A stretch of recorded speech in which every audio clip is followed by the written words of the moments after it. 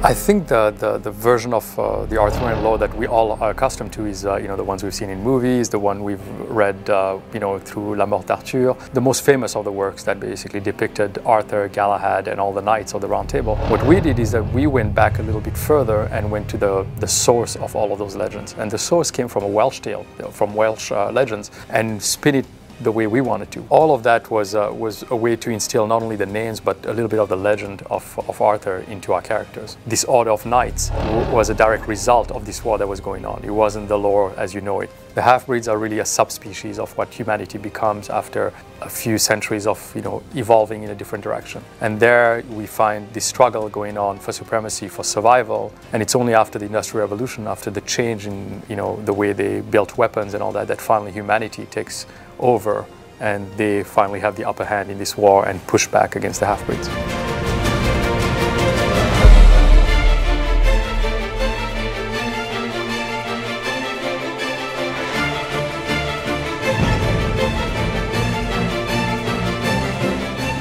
The IP really existed as a world, as a big, big story and a big arc. When we brought it to life through this game, we wanted to find out a good place to actually set this game, find a setting not only in history, but also a setting geographically in the world. London was the perfect place. London was this mix of everything that was happening post-Industrial Revolution. We wanted to depict London the way people knew London, but at the same time, when you look at that skyline, give it a twist by having those watchtowers up, in the skyline, or having airships in the sky. At the same time as people would believe our London, they would also question it by seeing that imagery.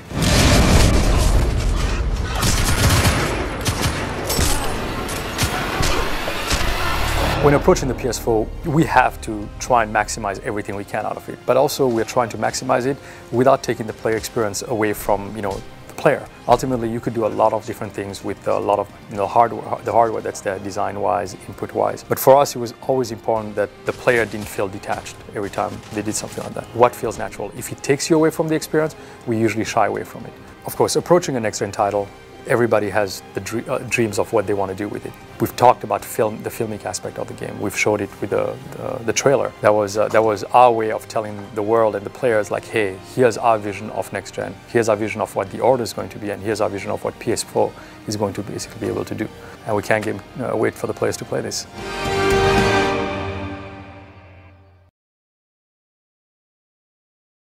PlayStation